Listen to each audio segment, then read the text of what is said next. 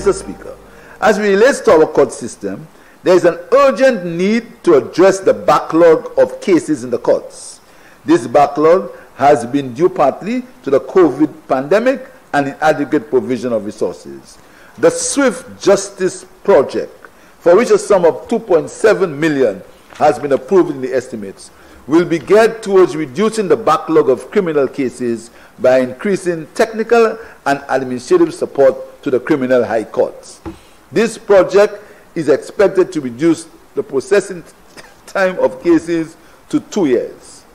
Mr. Speaker, while we try to address the issue of crime, we must not forget that it's a consequence of a breakdown in our society where the value of family is being undermined by inadequate social supports. We therefore will continue to take a holistic approach to address the issues of crime reduction and prevention.